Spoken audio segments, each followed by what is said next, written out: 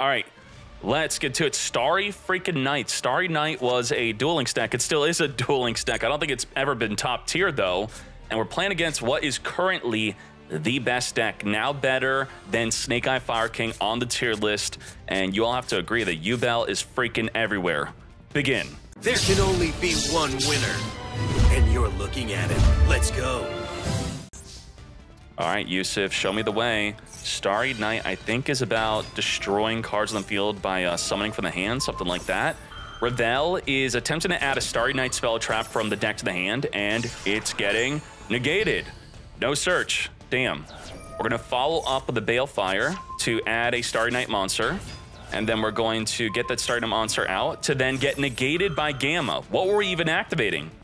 You can target one light monster you control, tribute it, and if you do, set one Starry Knight spell trap directly from your deck, which is now attempting to get negated, as the Ash then negates the negate, and as the Gamma is being negated, the Gamma can activate again, but not within the same chain. Within the same chain, you cannot be special summoning the same monster twice from the hand. It's also already revealed right now, so we're going to, if you had a second Gamma, you would have been able to activate it. Negate! So what are we going to do that's going to play around the second use of the Gamma? We now have a Starry Knight Ceremony in our back row activating. We're activating the effect to reveal a Starry Knight card, to then search our deck for one, then return a card back. Sure. Okay. So we replaced it with our new boss monster, our main boss monster. If this card is summoned from the hand, you can target one card in the field and destroy it. At the start of the damage step, if this card attacks an opponent's monster, you could banish that opponent's monster until the end phase, so non-target banish. How do we get it out, though? Let's see. We're going to start this off with the Spirit Gate, adding from our deck to our hand, Dark Beckoning Beast, come to us, Chaos Summoning Beast. Now, many people asking, why do you play Chaos Summoning Beast? It's if you open up just the Spirit Gates to search for Dark Beckoning, then Dark Beckoning can only search another Spirit Gates, right? So that's not good. Instead, you could search for a Chaos Summoning Beast so you can get the two Fiends in the field. Additionally, summoning our D-Lotus to then tribute itself to someone from the deck, our Spirit of Yubel. Searching and setting up our Nightmare Pain. We're activating the ceremony right now. If your opponent activates a card or effect, you could special summon a dragon from your hand, and this on summon will get popping. This is it. On summon, wiping out that Nightmare Pain. Oh, geez, yeah. The opening of the Spirit Gates, if you have a level 10 on the field, simply add a continuous spell in the graveyard right back to your hand as if that never even happened. That is unfortunate. And is that the end of Starry Knight? I don't think that there is any more disruption. I think Starry Knight is pretty much just pop one on your opponent's turn and then scoop. Damn. Well, at least you tried. There's a game two. Let's find out what happens. All right, what is good here? Oh my gosh, we're gonna set 3 pass. Is this gonna turn into any form of disruption? Possibly not. We're gonna be opening up again with our opening of the Spirit Gate mate, summoning our Dark Beckoning Beast, searching another Spirit Gates. Additionally, summon our D-Lotus. I mean, should I even read these traps for not activating them? Call by the Grave, fingering that D-Lotus, a great finger. Ash or finger that D-Lotus, perfect. Imperm or Veiler onto the D-Lotus is quite sus. It's a bad idea generally because they could reborn it with the Spirit Gates, they could reborn it with Muckraker. We're gonna special summon our Grave Squirmer, now making our Lord of Yama. Come to us, Shavara, discard to reborn from the grave our Spirit of Yubel, searching and setting up our Nightmare Pain. Nightmare Pain, pop the Spirit of Yubel, add a Spirit of Yubel, summon a Yubel, pop Yubel Chavara, Yubel summon a Terra Incarnate. Oh my gosh, Starry Knight didn't really do much, but you know, that's how it happens in a tournament. Pot of P, let's dig deep into our deck. Come to me off the top of our deck. The area setting, something would not be so good here. The Ariane summoning an Ariana from the deck will be pretty good. But Imperm will negate. That is unfortunate. And a cool combo here would be, is in response to the opponent's impermanence, you chain Torby, discard a Big Welcome, then Big Welcome will change the Torby effect, returning the Ariane back to the hand to dodge the impermanence.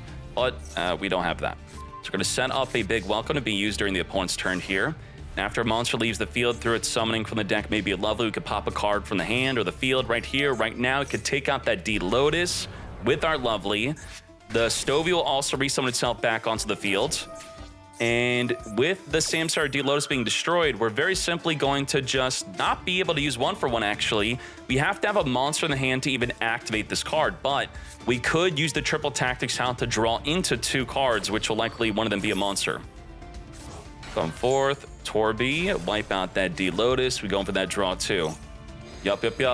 Come to me. Any monster card. We got that Ash Blossom. Imperm onto Lovely. Why would we do that? Why? Didn't it already destroy a card in the field? Yeah, so what the heck did we stop here? What do you mean can't respond? What? Is doing nothing. Cross out Designate, negate that Maxi as we summon a D Lotus from the deck. Is just BM? Yeah, we're BMing, I guess. All right, we know we're gonna win this. Samsara D Lotus is going to summon from the deck our Spirit of Yubel, come to us, Nightmare Pain, pop the Spirit of Yubel, grab the Grave Squirmer, summon a Yubel from the deck, also return from the graveyard back in the deck to summon our Phantom of Yubel, pop our Yubel with the Grave Squirmer, summon from the deck Terra Incarnate, link this off into the Yama. Yama come forth from the deck, our Shavara, Squirmer reborn from the graveyard, our Spirit of Yubel or Yubel, pop the Yubel, summon a Terra Incarnate back onto the field from the graveyard, we're summoning it. Further linking this up into the Unchained Soul of Anguish so we can link off the opponent's monster. We're going to link off with that Lovely and then scoop it up. So the Imperm early was definitely just BM. We're just BMing Labyrinth as we saw our play to win the duel right then and there. All right. What, the clock? Clock is not even activatable on the field. So you're thinking if there's a clock on the field, they definitely have a big welcome to return it back to the hand to then make it activatable. But they have an Ash Blossom for the big welcome. But you have a welcome which stops the Ash Blossom because we're going to summon a Lovely, then Lovely will make it so Ash is not activatable against the big welcome. Thus, they should probably just use Ash against the regular welcome. And let's see what happens. And we also have an Ice Dragon Prison to steal a Yubel out of the graveyard to then banish another Yubel in the field. That could be quite good. We're going to welcome Labyrinth, Ash, negate. Gotcha, mates. And then we're going to flip up the big welcome in response to the Ash Blossom. Chain the Maxi. Sure. We should only be special summoning just once here. As we come forth and summon from the deck our Lady instead of a Lovely. We do have the Ice Dragon Prison to not only steal a Fiend out of the graveyard to then banish a Fiend in the field, but the Lady will also set a new trap from the deck which will be activatable the turn it's set thanks to the Coup Clock. All right, Yama is here. Effect Veiler, negate. Do we play Effect Veiler ourselves to then use our Cross-Out Designate on? Apparently not. Or we're holding the Cross-Out Designate for something better. We're going to use this right here, right now. Now, what's interesting about the effect of the Spirit Gates is it doesn't target. So you have to assume what you think they want to reborn, then they could reborn something else. We're going to use the Ice Dragon Prison. The correct assumption is that they are going to attempt to summon the Spirit of Yubel. And we're going to chain Our Lady to that. Now, I could argue that a big mistake happened here. We probably, very likely, should have chained Cross-Out Designate to the Ice Dragon Prison, calling whatever the heck you want, just to chain link block the Lady, because the newly set trap, which is literally any trap from the deck, is activatable due to the Coup Clock. So only because of the Coup Clock, we definitely should have chain link blocked this. From the deck, we're now getting for free a Daruma Destructive Cannon. We could flip the whole field face down, stealing the Yubel, banishing the Yama. Yama really wants to be in the graveyard, so that is quite devastating. And we're actually just ending our turn. Not only disrupting the summon of the Spirit of Yubel, but by banishing it, they now cannot summon from their extra deck a Phantom of Yubel. That is crazy. We didn't even need the Daruma Cannon. Lady, while there's a set card, she's indestructible by card effects and also cannot be targeted. So if we were to Gamma her, she will be negated but not destroyed. Activate the Max C in the draw phase just to get Gammaed. We knew that there was Gamma from game 1. So yeah, this is quite unfortunate. We maybe should have tried to play around it. We're going to then further link this up and do a Nightmare Phoenix, forcing out the activation of the Daruma Cannon. This is another opportunity to chain link block that Lady. Chain the Cross-Out Designate just to stop the Lady. We're not doing it. We ain't doing it. We're holding that Cross-Out Designate. And you know what? The Cross-Out being held onto, it may pay off. I'll be waiting for it, but if it doesn't, then we definitely should have been stopping this. And you may be thinking like, oh, there's only one cross now. We can't just keep stopping it. Well, if we stopped it the first time, there would have never been a Daruma to even flip up to then chain to it again. So just endlessly chaining off of newly set traps in the deck. If you just stop the first one, it stops the rest. We have our own Daruma flipping us face down. And if at least one card is flipped face down, we then have to send every other card to the graveyard. So goodbye to the Phoenix there. Spirit Gates is activatable more than once per turn if you have multiple copies. There you go. That's the cross-out designate, reborning our Chaos Summoning Beast instead. Almirage tells me that we want to make a Little Knight. So Almirage it up into SP. Little Knight is here. Very well done. On someone, banish a card from the field or graveyard, taking out that Welcome Labyrinth. Not big enough to swing into the Lady. And Lady can very simply flip up, activate nothing, attack into Little Knight, and then we're done. Yep. Just as suspected here. We have no D-Lotus, no Spirit of Yubel in the graveyard to reborn with this double Spirit of the Opening Gates. We're going to discard the Gamma Reborn from the graveyard, then make a Muckraker because we don't play a second copy of Yama likely. And then ending the turn, that's not very good as the Lady will be chaining to our impermanence to set any trap we want from the deck. Our newly set trap being our big Welcome Labyrinth. Lovely is not banished, so we have access to her, whether she is in the hand, deck, or graveyard. Pot of P, reducing her damage by half. At 3,600 life, we maybe should have just pushed for game. If we could have had game, right? We there is like a Muckraker plus a Lovely. That would be game, right? Summon Lovely, pop. Okay, just like that, let's hop into game 3. We have Dark Beckoning Beast. We're not going to Veiler that. And had we Veilered that, what would happen is we could have, you know, besides the cross-out designate, let's pretend we didn't have that. We could triple Tactics Talent, draw 2 more cards, or look at their hand. We could have Gravescormer special summon to then further link up into a Yama, make plays off of that.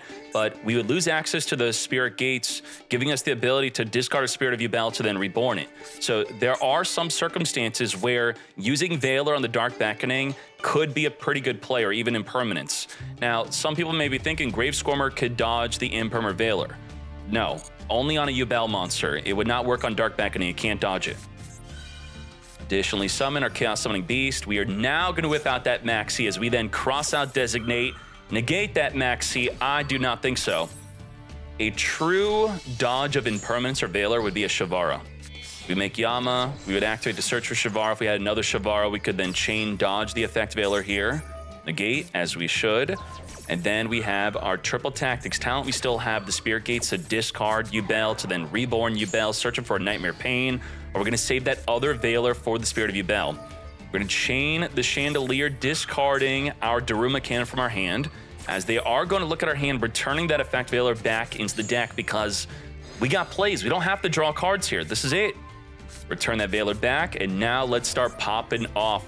Discard Spirit of Yubel, Reborn, trigger, set up the Nightmare Pain, and Boda hasn't even had a turn yet. It has nothing in the hand. And we have a set Welcome Labyrinth only, which is not activatable at the moment. This is not looking good for Boda. Yubel, Summon Terror Incarnate, Nightmare... Oh, now we have nothing. Oh my gosh. Nightmare Phoenix wiping out that back row Welcome Labyrinth. Oh my gosh. Should we have just held on to the Chandelier? Were we really afraid of them returning the Chandelier back? They probably would have returned the Effect Veiler back so that the Spirit of Yubel would have went through. All right, good job to Pilot, knocking out everyone from the Spicy Duel Room. Let's keep on going.